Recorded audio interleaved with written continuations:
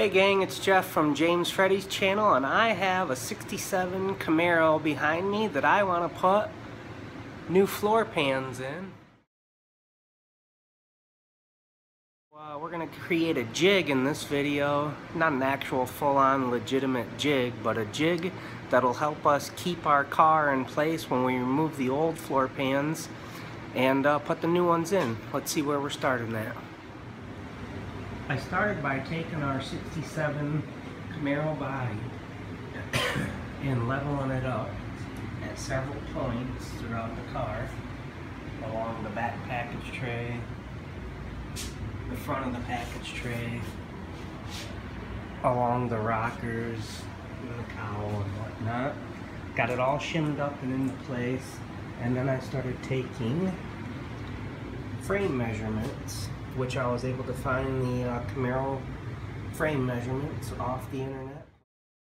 Once I determined that the frame rails were all within tolerance of the factory measurements, I took a simple plug bob from certain points on the frame and measured down to the floor. Because the frame rails in the car are approximately 1 3/4, I went out and bought some 1.5 inch tubing because I thought it would be better to have it a touch small in case I wanted to set it under the frame rails, and cut up a bunch of 2-inch squared pads in case I wanted to have some nice feet on it.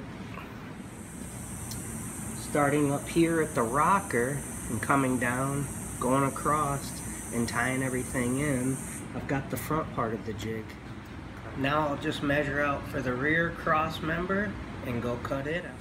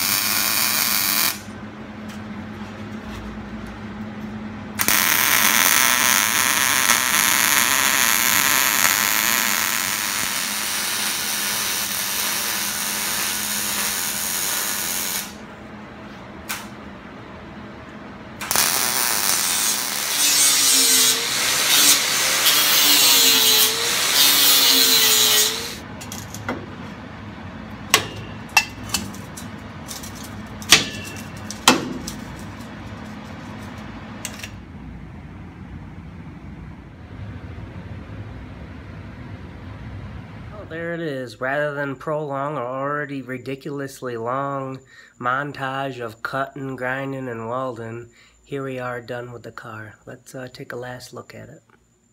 In the front here, we're tied into the rocker panels and the front of the frame rails, all squared in and gusseted. Here in the back, we're also gusseted in and tied into the frame rails at the leaf perch. This is a look at the floors that we'll be replacing.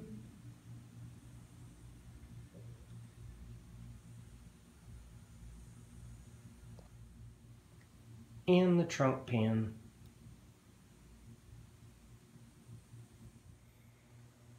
Thank you all so much for watching the video. If you liked it, please give us a thumbs up and stay tuned for more in our series on this '67 Chevy Camaro.